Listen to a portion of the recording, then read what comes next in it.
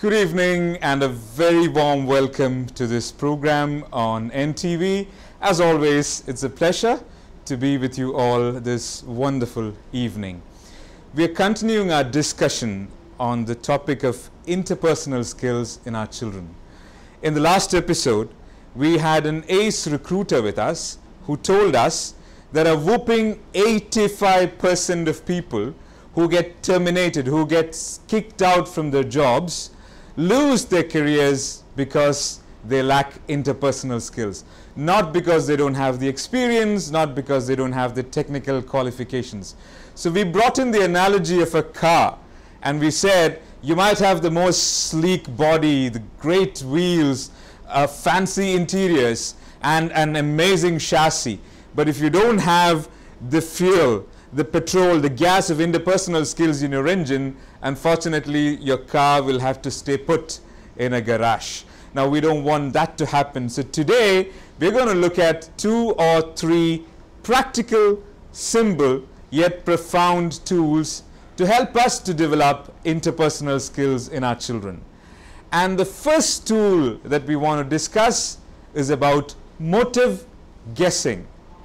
We want us as parents to stop motive guessing once and for all.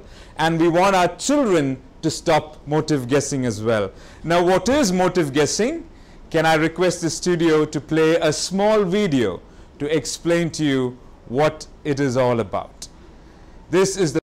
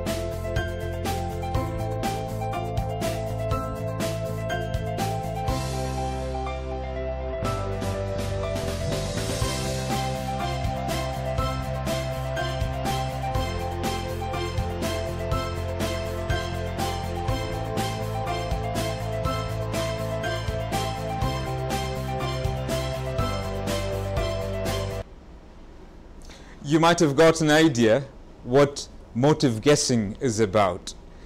Well, a couple of months back, we invited a very successful businessman come doctor. I don't want to mention the name, but he's phenomenally successful and he's a businessman and a doctor as well. So we invited him home. So he came over and I had my extended family with me. So he spent some time with us, had dinner, and he left. Now, surprisingly, he didn't pay us any compliments or he didn't mention anything positive. Now, I'm a person who freaks out on compliments. Nice tie, nice car, a nice house, nice food, nice smile. So naturally, I felt a little upset that he didn't mention anything. So while I was sharing this with my family, a young kid from my family said, it could be because he's jealous. And I said, whoa, hold on. Now this guy is an international celebrity. He's phenomenally famous and successful. There's no need why he should be jealous about me. But unfortunately, that's what he said. That's what the little one said. This is motive guessing. Now, let's clearly differentiate this from behavior. The gentleman did not compliment. Now, that's behavior.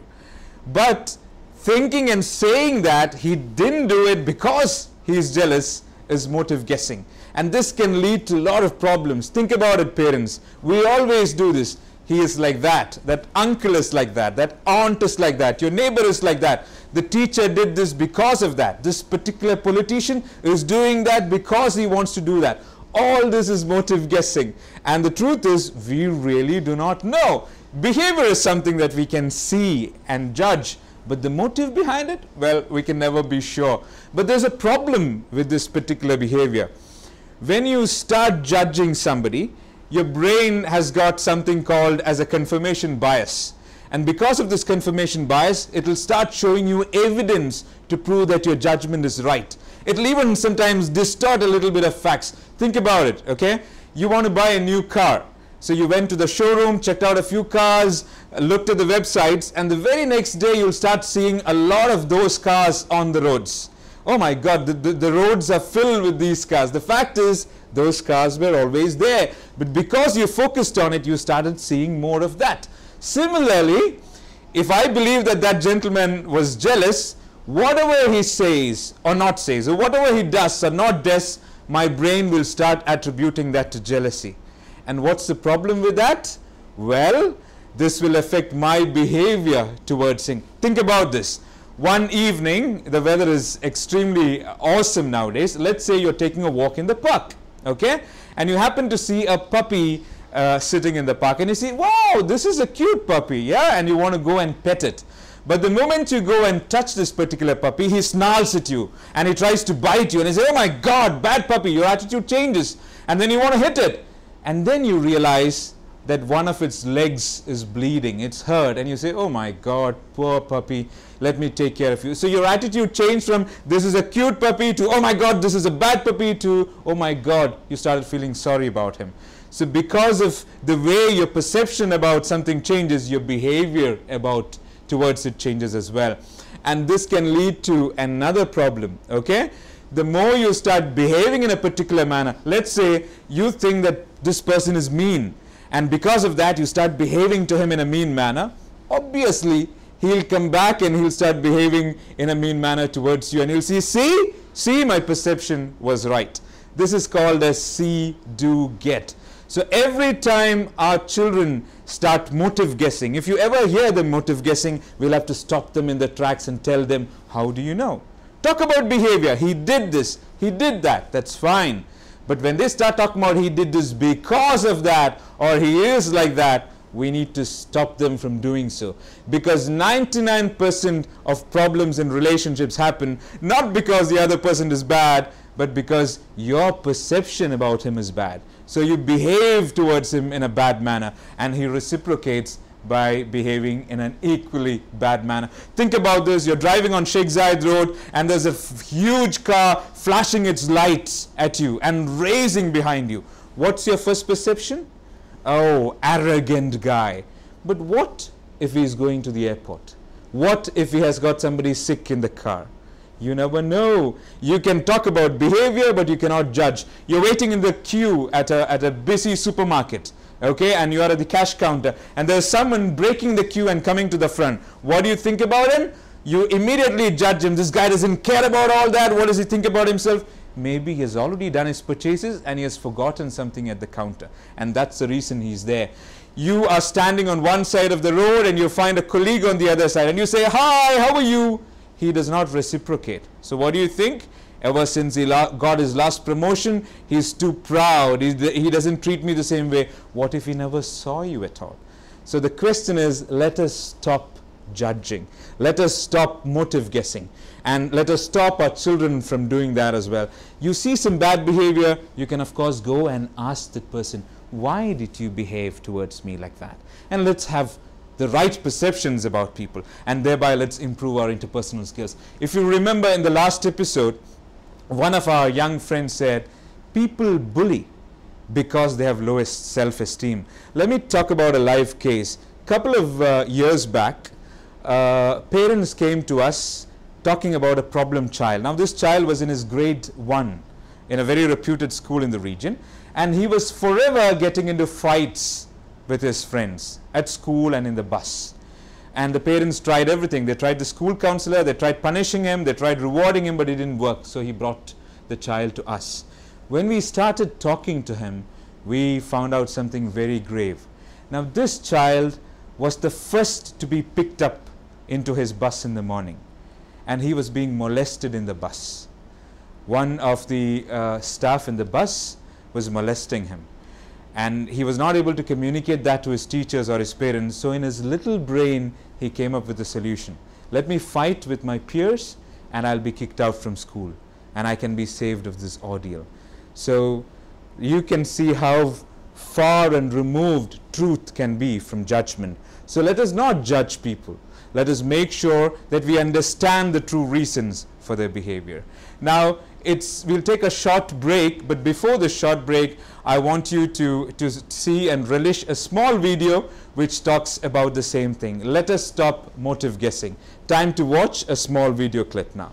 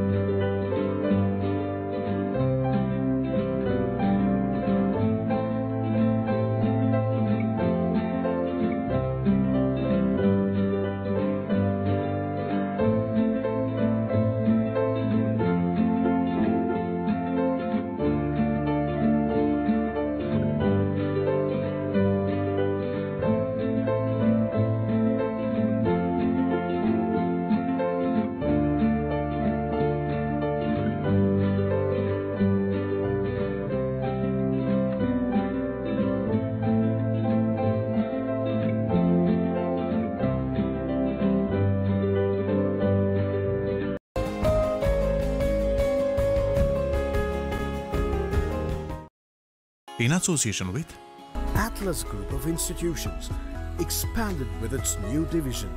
Atlas Group of Institutions, expanded with its new division. International College of Law, Business Administration and Technology. ICL BAT in Ajman. AGI's Atlas International College Free Zone, Ras Al Khaimah. Provides Undergraduation BCom, and BBA, and BCA, BMN, BSc. University of Madras, University of Calicut and Atlantic International University from the USA. ഗൾഫിലെത്തിയാൽ നാടിനെയും നാട്ടിലെ സുഹൃത്തുക്കളെയും പോലെ ഏറ്റവും അധികം miss ചെയ്യുന്ന മറ്റൊന്നുണ്ട്, നമ്മുടെ നാടിന്റെ രുചി. എന്നാൽ ആ ടെൻഷൻ ഇനിയില്ല. ദൈവത്തിന്റെ സ്വന്തം നാട്ടിലെ സ്വാദ് ഇപ്പോൾ UAE-ലും എത്തിയിരിക്കുന്നു.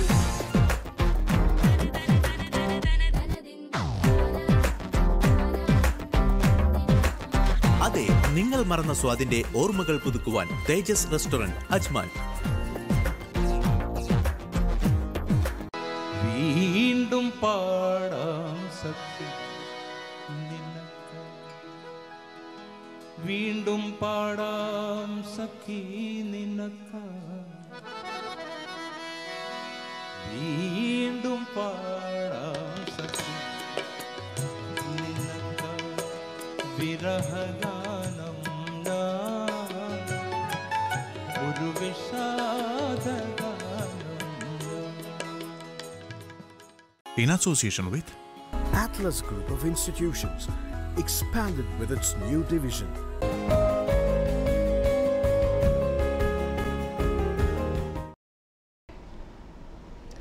Welcome back. We talked about motive guessing and hope you enjoyed the last video. If we make sure that we don't do it at home and if we can stop our children from doing it, we can clear a lot of clutter from their heads and make sure that they start looking at this world without any baggage that we give them.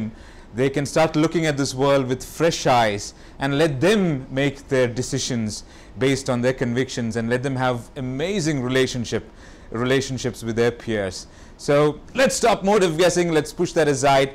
Now, the second practical and simple and profound tool that I want to talk about is active listening, or we also call it listening to understand. Now, before I explain this particular tool, let me ask you a question. This is a question to all the parents, okay? Let's imagine that you've had a very stressful day. I know that we all have stressful days most of the time, and you've come back and you're worried about a lot of things at office and at home, and you're sitting down to relax, and your son comes home, okay? He drops the bag on the ground. He's got a very angry look on his face, and he tells you, enough, I'm not going to school anymore, okay? This school is not useful at all. It's absolutely a waste of time, and I'm stopping this whole school thing. How would you respond? As a parent, I don't want you to come up with the wise answer. I want you to come up with the sincere answer. Now, what I have my good friend Edward, who's a very seasoned human resource professional. He has got two amazing kids, so I want to ask him this particular question. Edward, good evening. Are you with us? Good evening. Good evening, Sangeet. Yes, I am. Hey, thanks a lot, Edward, for joining us live on air. It's always a pleasure speaking with you. Thank you. Thank you. Edward, let me repeat the question. Your son comes home and tells you that, and of course you're stressed after work, and he says schooling is a waste of time, and he's quitting school forever. So how are you going to respond to him?